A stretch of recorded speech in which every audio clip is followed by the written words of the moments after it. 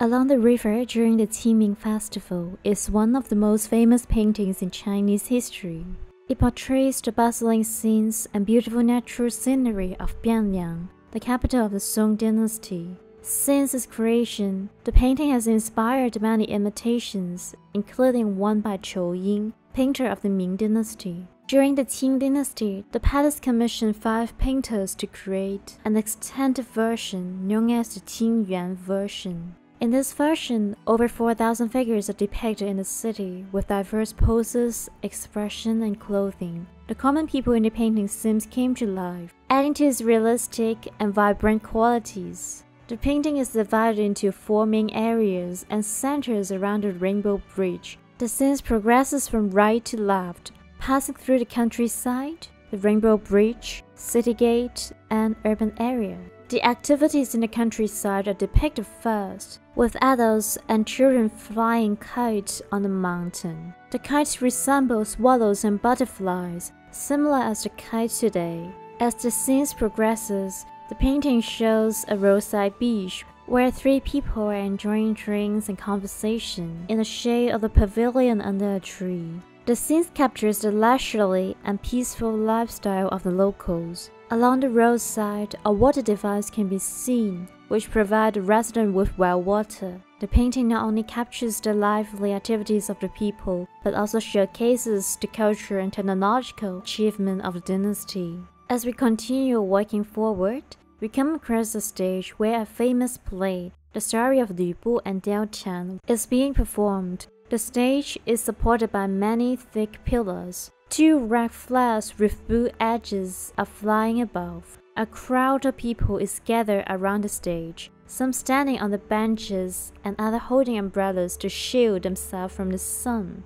Nearby, a street vendor is taking a break to watch the play. A group of 3 adults and a child are carrying a bench, presumably going to watch the play. It was very lively.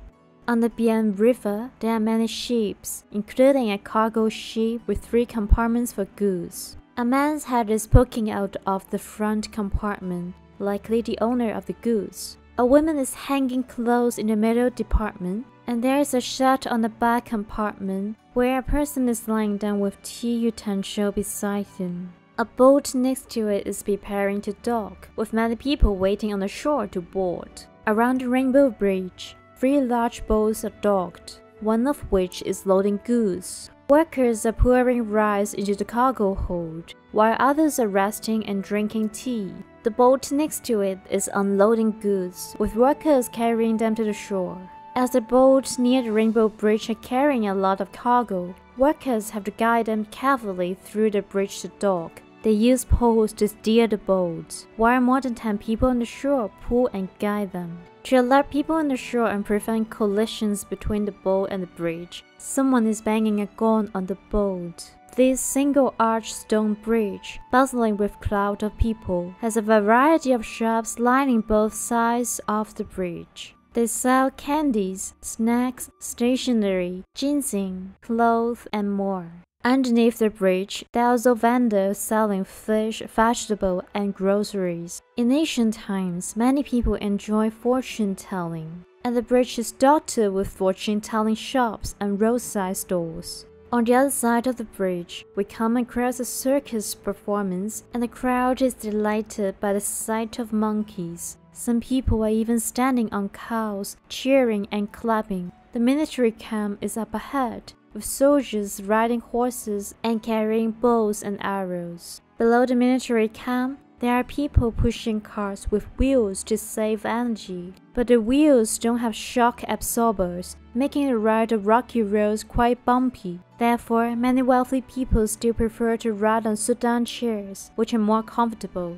There is a high-end restaurant with 2 poles on the archway, each with 2 circular objects. These objects were called curtains. The more curtains there are, the more dishes they can make. Hanging 4 curtains means that they can make a wide variety of dishes. As indicated by the banner below that says they can handle banquets from both north and south. It also indicates that it is a high-end restaurant. The customers all arrive in expensive transportation. On the left, there are 2 horses, and the owner is drinking wine by the window. The restaurant owner is seeing off guests at the door, and there is a carriage parked outside, likely belonging to the guest. The street in front of the city gate has a wholesale rice store. Behind the store is a ship crossing. Workers are carrying rice from the ship into the store. The wholesale store then distributes the rice to the shop inside the city or even further away. Up ahead is the city gate and city wall. The gate is tightly closed. The first building inside the city, which used to be a tax office, had been converted into a defense institution.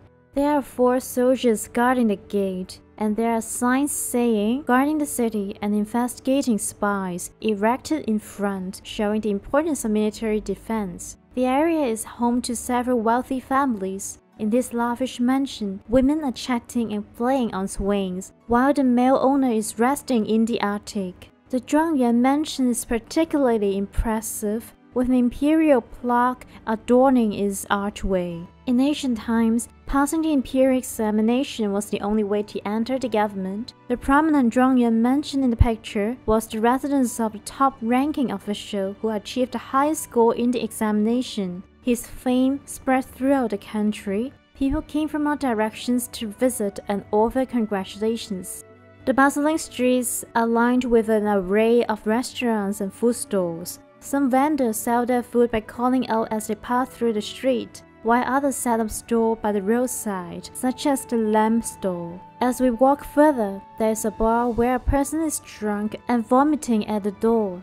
The city is also a hub of commerce, with shops selling a variety of items, including antiques, calligraphy, shoes, and incense. It also had a fabric store selling high-quality fabrics, a dyeing workshop where workers are hanging the dyed fabric out to dry, ready-to-wear clothing store where clothes are made using hand-operated looms. These shops reflect the skill and craftsmanship of the locals. Moreover, various Chinese clinic and medicine stores are located in the city, reflecting the importance of traditional Chinese medicine. Among the professional doctors, there were both court physicians and private doctors. Next to a small shop on the street, there is a sign specializing in bone setting. Near the door of a small courtyard on a quiet street, there is a clinic with a sign, Zhu You, the name of an ancient method of praying for healing. It also has a children's clinic that specializes in treating children, and it says the poor can receive free medical treatment.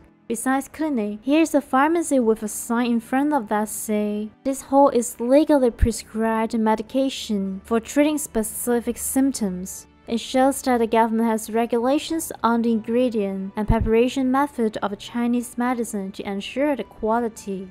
2 people are standing outside the counter inside the store, and there's a car parked in front. One person is carrying something from the car, possibly newly arrived medical materials. This store has a banner saying, Ginseng, authentic herbal medicine from Kuidui Changguangdi, which indicates the pharmacy also engaged in the transfer and exchange of medicine herbs between the north and south.